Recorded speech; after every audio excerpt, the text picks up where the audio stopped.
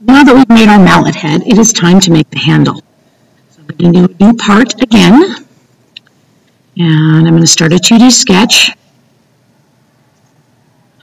Okay, and the handle is basically a long cylinder, so I'm going to start a circle here.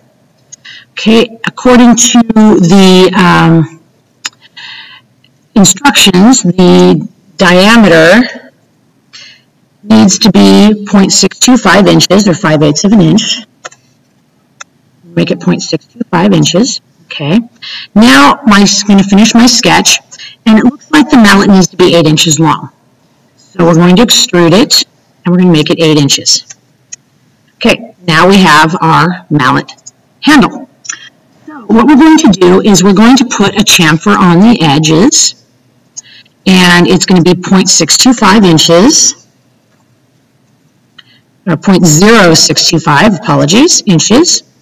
Okay, and I'm going to hit OK, and we're going to put that on the other end as well. So let's bring that back in. Let's do another chamfer on this edge. Okay. Okay, so now we have that. Now we're going to thread the mallet head handle, because we put the threads on the inside of the mallet head. Now we have to have threads on the mallet handle itself so it can thread together. So I'm going to go thread. I do not want full length, okay, and we're going to use the specifications from the mallet head to place the threads on one of the ends of the handle. So I'm going to click here. I'm going to put my thread here. Now my length of my thread should be 0.825. because that was what we had on our mallet head. So I apologize. That should be 0.875, because that's how deep the threading is on our mallet head. Okay, so I'm going to click apply here. Okay, so now I've got my threads. If I look at the specification, I should be able, okay, it pulls up here.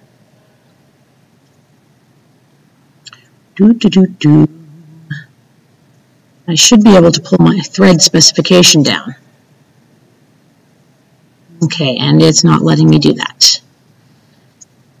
Okay, so let's go back and look at my thread, see if I can edit my feature. So I'm going 875, specify, there we go, now it finally pulled up. I've got, make sure I've got the ANSI unified screw threads, 0.625, 5/8, 11, and I want 2A, and I want right hand. Okay, so truthfully, that's it. That's all you need. Go ahead and save that file. Save. I'm going to put handle. Okay, it's still where my pegboard is. Okay, now what I can do is assemble it. So I'm going to go to my assembly. Let me get out of here. Okay, I'm going to assemble my file. Okay, so I'm going to start a new assembly. New assembly.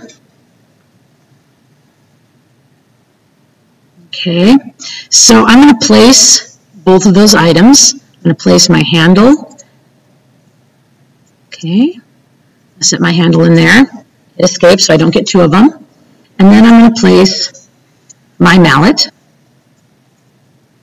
Okay, put that in there.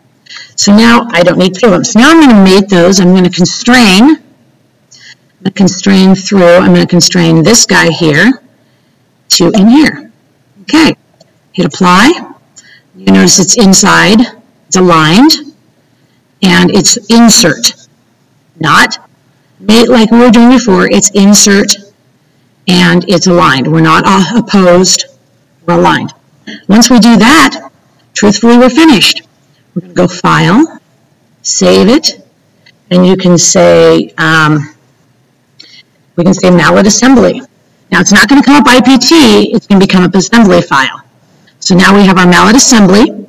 You can turn in mallet.iam, but don't forget to turn in the handle and the mallet head, both IPT files, in Google Classroom. Otherwise, I won't be able to grade them.